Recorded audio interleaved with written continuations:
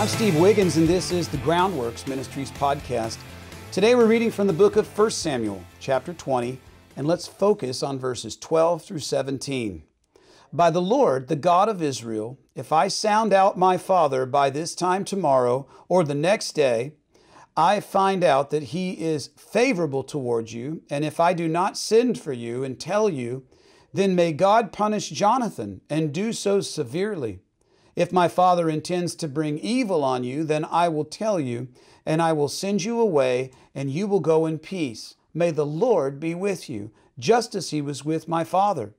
If I continue to live, treat me with the Lord's faithful love. But if I die, don't ever withdraw your faithful love from my household, nor even when the Lord cuts off every one of David's enemies from the face of the earth.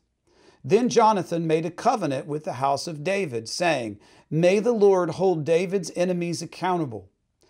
Jonathan once again swore to David in his love for him, because he loved him as he loved himself. Now, as far as the narrative is concerned, verses 12 through 17 do not even have to be in the text. In fact, we can go immediately from the end of verse 11 to the beginning of verse 18 without any loss in the flow of the story. But this entire chapter is about a covenant relationship and the extent of these two men's love for each other. Not romantic love, but just love of two brothers for each other. It's paramount to our understanding of God's covenant with us through Jesus. You see, love is the difference between a contract and a covenant. Love is not just committed to the details. Love is committed to the person. Jonathan is formally committing himself always to act as he did at the beginning of chapter 19. Now, people typically do not do what Jonathan is doing. You don't hand over your place and your palace to your rival and then promise to protect him, especially when that place which you have been given is the crown prince. It's just not natural. But if Jonathan were normal, well, then he would have disposed of David. David would have been a challenge to the throne. He would have seen David as Saul saw David, because in fact, what angers Saul so much is that Jonathan is committed to David, and it defies all political sense. Jonathan really did seek first another kingdom, and it didn't align with earthly common sense. Even more unusual was the commitment that Jonathan urges on David in verse 14 through 16. You see, the time will come when Jonathan and not David will be the needy one, at least in a figurative sense. In fact, David honored his covenant with Jonathan when that time came. So what does Jonathan, the man, teach us?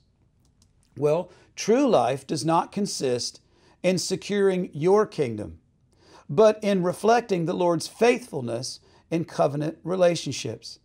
There's something liberating about that. Jonathan had acknowledged that the kingdom was the Lord's, and as such, it was David's if the Lord so chose. And this meant that Jonathan understood that his life did not need to be centered on his ambition. How many pastors need to hear that? They see a challenge, they see a threat. That person's going to start a church from within our church. Hey, it's not your church, number one, bro. It's the Lord's church.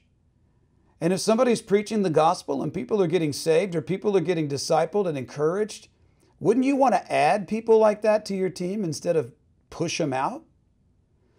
You see, on what Jonathan could get for himself on earth, it meant nothing to him. Rather, Jonathan rested in whatever the Lord chose to give him.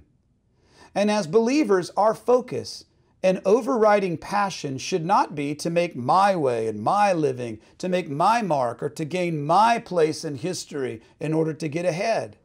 That thought may constitute the death blow to our prideful wills, but it frees us. You see, love does not consist in the toil of achieving our goals, rather in fulfilling our responsibility to God, who has the power to bless or to curse. We should wake up every morning with a vow of renewed surrender. Thy will, thy way, thy glory be exalted through me. And then the Lord will disclose where He wants to send you, how He wants to sustain you, and He will equip and protect you for the work that He has called you to. And He will establish your influence among men. You don't have to do it yourself. Just seek the Lord with all your heart. Lean not on your own understanding, but in all of your ways acknowledge Him, and He'll make straight your path. I'm Steve Wiggins, and this is the Groundworks Ministries podcast. Groundworks Ministries operates entirely through financial donations from faithful people like you. And if you're being ministered to through the Bible teaching of Groundworks Ministries and you'd like to help us reach this generation with the gospel, would you consider donating to Groundworks Ministries today? Donating is secure and it is easy at our website. So check us out at groundworksministries.com.